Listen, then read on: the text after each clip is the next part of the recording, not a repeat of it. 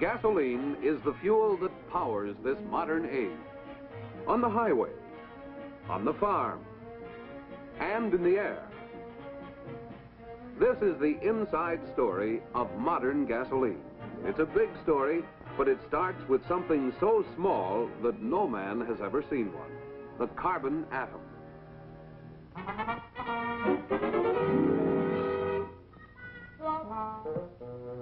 Hello, folks. I'm a carbon atom, and since I'm an essential part of each of the hydrocarbons in crude oil, I'm here to give you the inside dope on gasoline. I'm the smallest possible particle of carbon. Why, I'm so small, 1,000 billion atoms like me could dance on the head of a pin.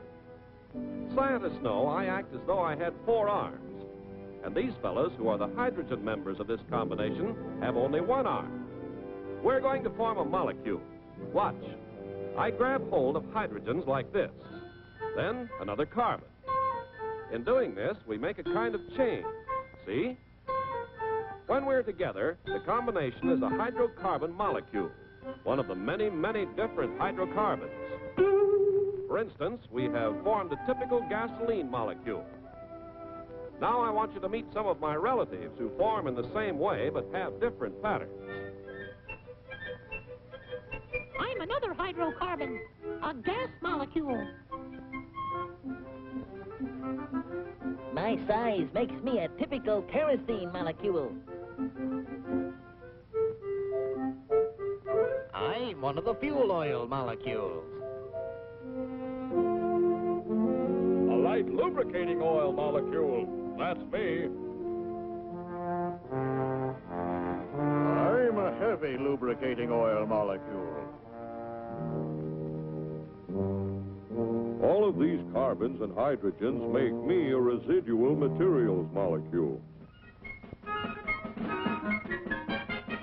So you see, there are lots of different molecules, different sizes, different shapes, all found in crude oil. Crude oil is still the best raw material for today's great motor fuels. In modern refineries, science builds gasolines from selected groups of molecules by changing their sizes, shapes, and structures. To do this job calls for great storage tanks.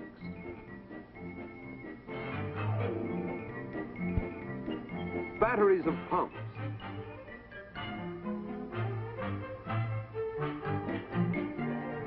A maze of valves and pipes.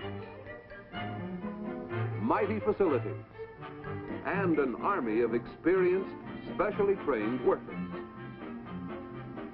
The first step is to separate the crude oil into the parts that you saw a moment ago. This is done by distillation. You know that when you boil water, the vapors can be condensed. The same principle is used in distilling crude oil. Giant units with bubble towers condense vapors just as the cold tumbler did. Here, in a single tower, much simplified, crude oil is separated into the different fractions needed for gasoline, kerosene, fuel oil, and other petroleum products. Here we see the crude oil being heated. Most of it is vaporized. At the bottom of the bubble tower, unvaporized large molecules of heavy lube oil and residual materials are drawn off. At the second level, the light lube oil is condensed out of the vapor and withdrawn. At the third level, the largest of the lighter remaining molecules condense to form the fuel oil cut. At the fourth level, kerosene is condensed and drawn off.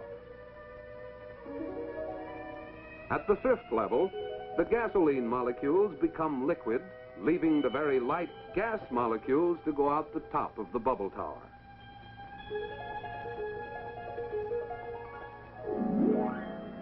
In the average crude oil, only a limited amount of gasoline is present.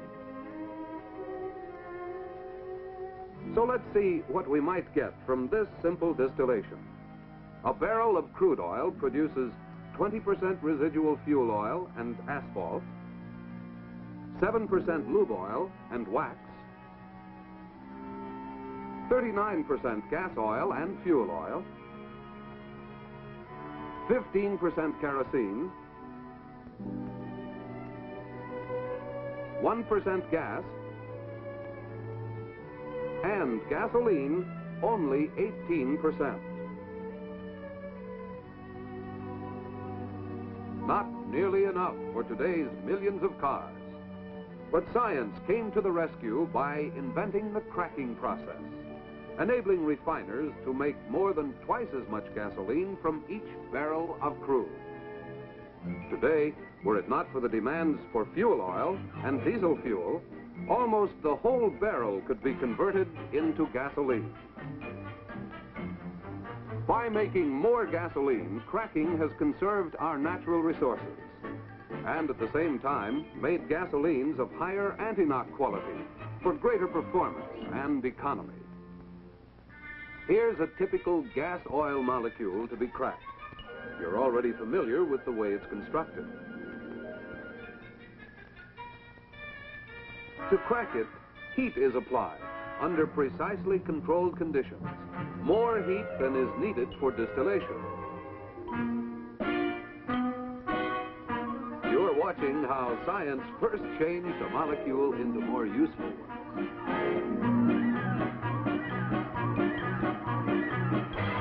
On the left are two gasoline molecules.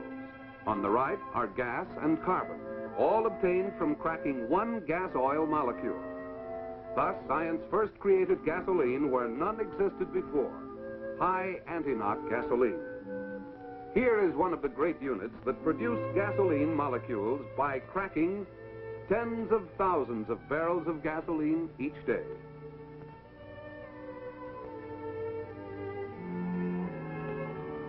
Several other science-fashioning processes have since been developed. One is called polymerization. It simply takes similar type molecules that are too small for gasoline, such as these gas molecules, unites them by the polymerization process to form a larger molecule, a gasoline molecule of exceptionally high anti-knock value. Thus, science again fashions for us more and better products. By a somewhat different process, this alkylation unit joins together two very small molecules to make another high-octane gasoline component. And this reforming unit takes low-grade gasoline found in crude oil and changes it to high-grade gasoline. In many of these processes, and in the latest cracking process, the science fashioning is accomplished by a catalyst, a material that promotes reactions of other substances. The most modern cracking process uses a catalyst in the form of a fine powder that will flow like a fluid. Here is what happens inside a fluid catalytic cracker. Gas oil is heated. It is joined by the hot, finely powdered catalyst, shown here as little white grains. The hot oil and the still hotter catalyst then move together through pipes up into a chamber called the reactor and are tumbled about. Here, the heavy oil molecules are cracked by catalytic action to produce gasoline molecules.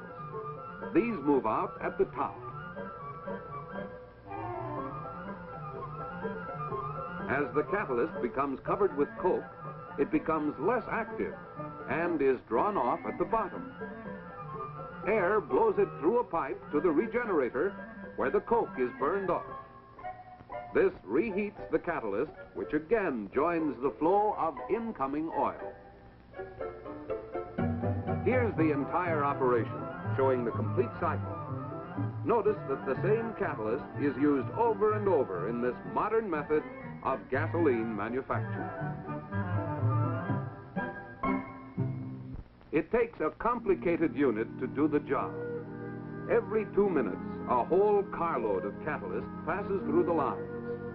16 stories high, each of these big cat crackers can produce enough gasoline in one day to last the average motorist 1,000 years. Contrast the modern unit you've just seen with this historic Burton cracking still at Whiting, Indiana. the first successful commercial cracking unit. Though the amount of oil in today's catalytic cracking units is actually less than in the old Burton units, the catalyst cracks the gas oil more than 7,000 times faster and so permits much greater throughput. It is one more demonstration of serving through science. The average driver may not know a cat cracker from a firecracker, but he wants top performance when he starts the engine. The right volatility allows the engine to warm up without coughing or sputtering. But starting and warm-up are not the whole story. In all seasons, the driver wants quick acceleration and a lot of other things.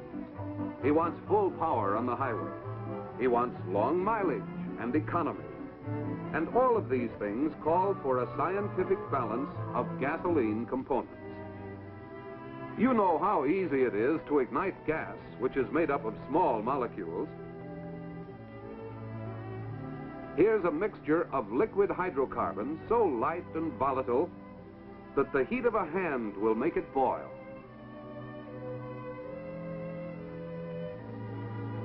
It's flammable, and so volatile it ignites fast.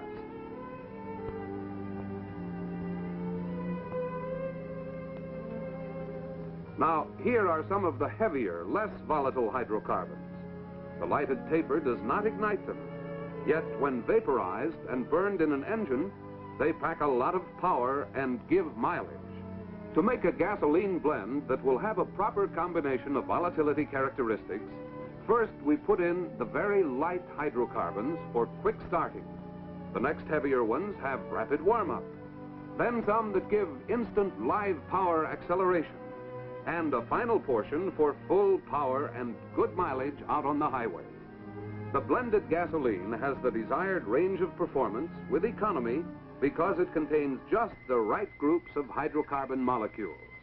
One for instant starting, but so active that in the summer it should be used only in moderation. One for rapid warm-up. One for smooth acceleration. And one for full power and good mileage. Molecules that work together. A harmonious team.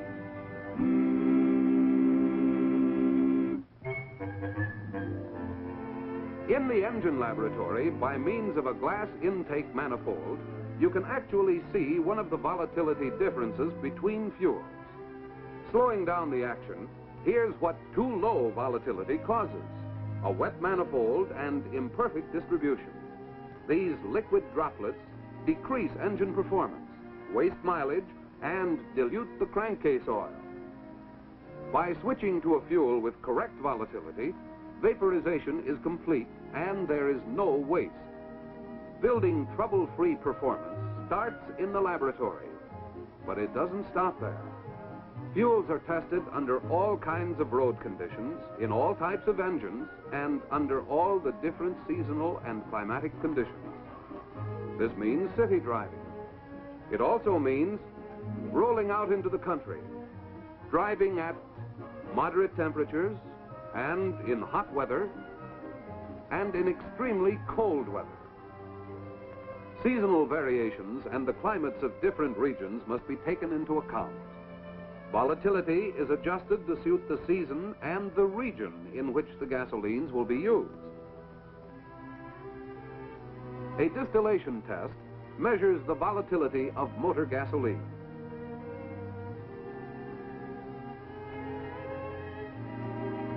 This is the test which determines how the various components of the gasoline have been blended. But volatility is only one major requirement. What about this? Listen. Fuel knot that needs to be prevented. Let's go back to the laboratory and get this part of the story. The motorist wants smooth, controlled application of power. Using a special demonstrator, I shall show the difference between poor performance and good performance.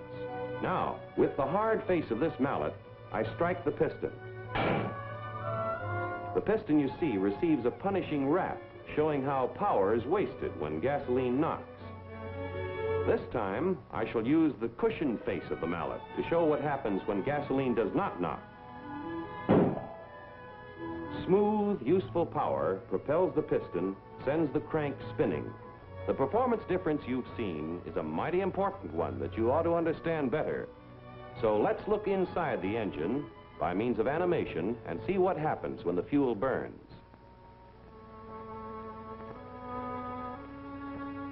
These gasoline molecules have not been improved on or controlled by science. They are untamed and unruly. What you will see next actually takes place in about 1/500th of a second. First, the spark ignites the compressed fuel charge. Now, watch for the knock. In this greatly slowed down action, you could see that with this gasoline, combustion was uneven and uncontrolled, and at the end there was a jarring, violent explosion, a knock that pounded and shook the engine. Now, with gasoline made up of molecules that have been science-fashioned so that they have the required anti-knock quality, molecules that stay under control and work as a team, let's see what happens.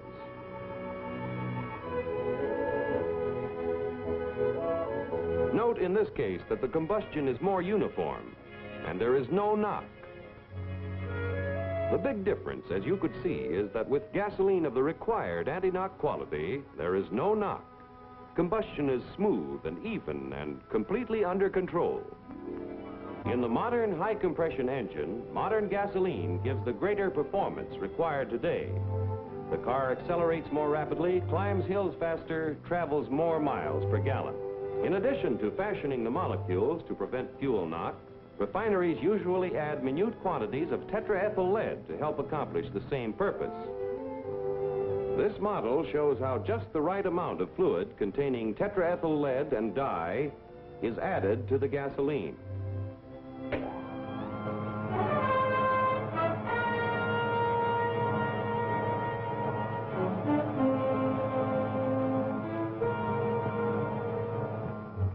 In the knock testing laboratories, test engines are used to make sure that the proper anti-knock quality has been built into modern gasoline. The high anti-knock reference fuel is called isooctane, hence the expression octane number.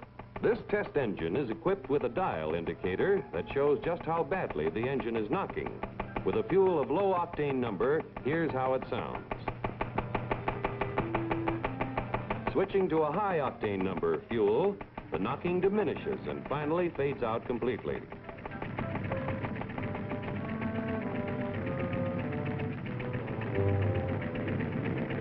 This illustrates the smooth, even performance you get from a fuel of proper anti-knock quality. All of these facilities and know-how are not enough. There must be safeguards, the constant protection of every necessary control test. For example, the vapor pressure test that controls vapor lock tendencies. A test to make sure there is no harmful gum.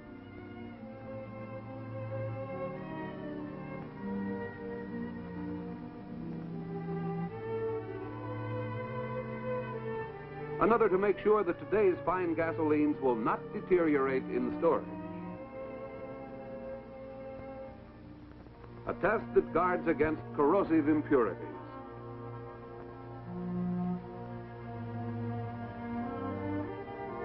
Testing, testing. Behind the top performance of today's fuels are more than 1,500 daily control tests. But what about tomorrow's fuels, the fuels of the future? Let's visit another of the great laboratories.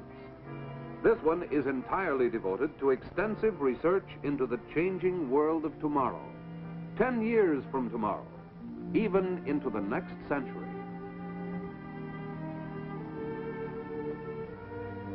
Here are some of the country's most capable scientists, and hundreds of men like these are also working on more and better products. Cooperative work with the automobile industry guarantees that exactly the right gasoline will be available for each new engine as it comes on the market. Engine design changes are studied. Perhaps more critical fuel requirements and new operating problems are found. The progressive gasoline refiner may discover a need to change his basic fuel components or provide new ones in order to meet the new requirements.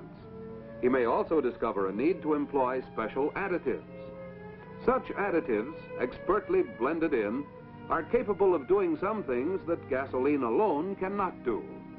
They already are contributing importantly to the building of today's fine fuels. Similar new developments may contribute much more in the future. It takes all this and more to build today's great motor fuels, while steadily developing the power and the performance for tomorrow's engines. One of the latest achievements in gasoline science fashioning is catalytic reforming. It uses a platinum-containing catalyst. Step by step, unit by unit, the art of science fashioning is advanced, continuing progress that has become a tradition in the industry.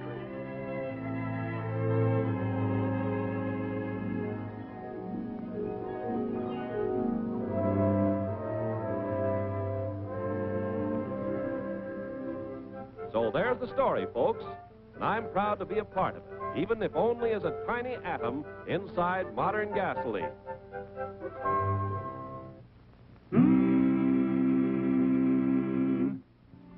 Now you know something of the great story behind the gasoline you use, whether it's delivered to you on a farm or on the driveway of a service station.